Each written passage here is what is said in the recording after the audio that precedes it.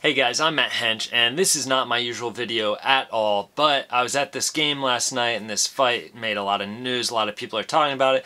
I just wanted to kind of give my input as to what happened, how it went down, and I also think that I probably have one of the best videos of it and that it should be out there. So let's break down this fight.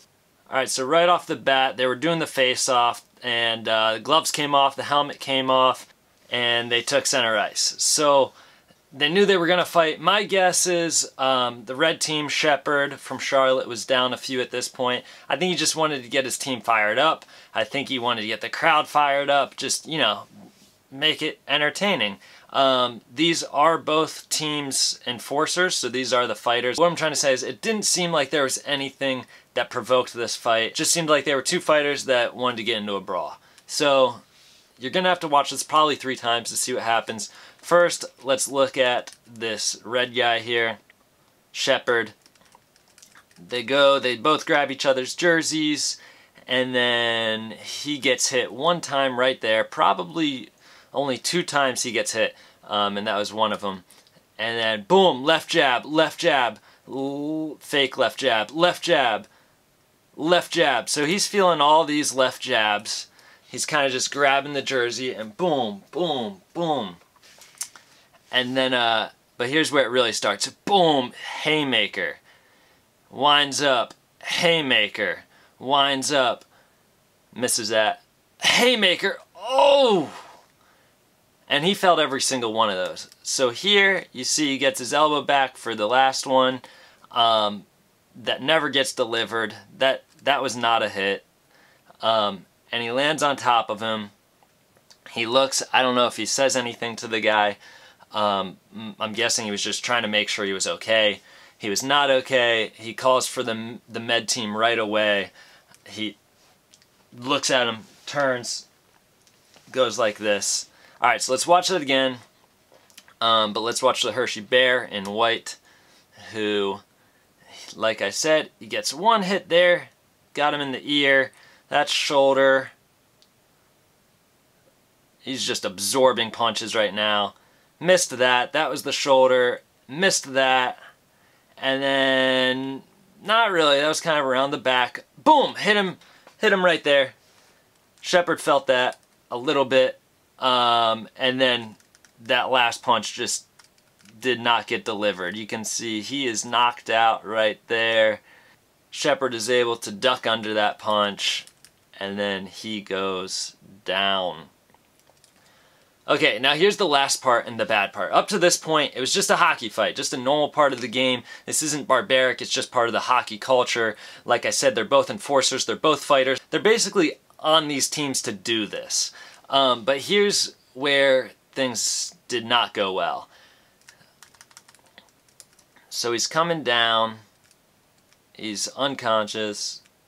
Boom, right there where he just hits the back side of his head on the ice is where the real problem happened. So as you can see here, this guy, he calls for the med team because he just knows he's out. And Sheppard, he wasn't trying to, I mean obviously he was trying to hurt the guy, but that's clearly not Sheppard's intention in this. He shows so much remorse that you can see here. He's bent over, he's upset, he's like, oh, I can't believe this, oh, I wasn't trying to do this, this never happens, this is hockey, come on, we were just fighting, this guy's a good fighter, he's one of the most penalized guys in the league. Yep, come on other med team, come on out here. This guy goes running, he realizes something is really happening, and then he comes back with all of this big hit. Oh, nope, different guy, sorry, that's a ref. So they get everything out. They got doctors, they got an anesthesiologist, they got all the refs. Everybody's concerned. And it's just not good. Like this guy's hurt. There's blood puddling onto the ice that they had to clean up later. It took forever. It was like 50 minutes before the play started again. Sheppard was so distraught. The whole team was distraught. Both teams went off the ice into the locker room. I'm assuming just got talked to for like 30 minutes. They weren't sure what they were going to do. The refs were on the phone with like AHL AHL officials, I guess more officials, the officials, whatever. They were like, what do we do? I thought the game was going to end.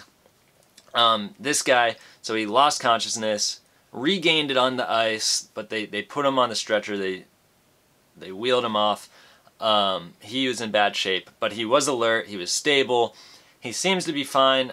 He's definitely in a lot of pain today, but it seems like he's going to be okay, especially since when he woke up, he said to the team, go beat him, or go win the game, or something like that. Like, his head was there. He was still amped up about hockey. I just wonder, you know, what was said in those meetings. I don't know, but there was not a single fight after that. A few checks. They were playing, but you could tell they were all like not happy to be there, either team. The Bears did end up winning, I think 5-1, 6-1. Anyway, let's play that back one more time. We'll play it in regular speed and then we'll play it in slow-mo. Here they are squaring up, taking center ice. Boom. Strike, strike, strike, strike, strike. Haymaker, haymaker. Boom, he's out. Oh, crap. All right, come on, somebody help this guy. Let's go. We need help right now. And then here it is again, where Kessy is just taking a beating, absorbing punches left and right, literally. And that was the one, and then hit his head on the ice. Hopefully it helps clear some things up, and hopefully Kessy's okay. Felt really bad for him. Yeah. Go Bears.